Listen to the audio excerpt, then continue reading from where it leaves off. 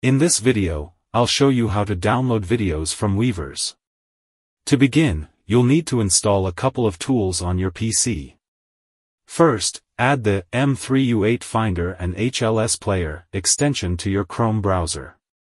It's recommended to use Chrome for this process. Next, download a simple application from GitHub by following the provided link. After downloading, extract the contents of the zip file into a new folder. Now, open the simple_g.exe file from the folder you created. Go to the Weverse link containing the video you want to download.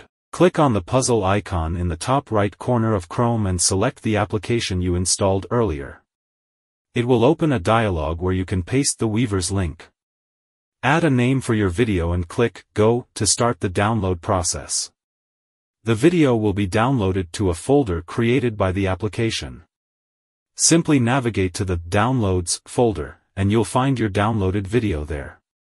You've successfully downloaded a Weverse video. If you found this guide helpful, please consider liking and subscribing to the channel.